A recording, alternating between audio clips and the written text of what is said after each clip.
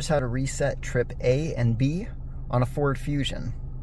This is a 2017, and if your buttons look similar to this on each side, and your display looks like that, then this video will work for you. So first off, let's use the left side of the steering wheel. We're gonna hit the left button. We're gonna go down, select the trip 1 and 2. Click OK. And then you just hold the OK button to reset. So trip 1 is all done. And that will go to trip 2. We'll hold OK and reset it.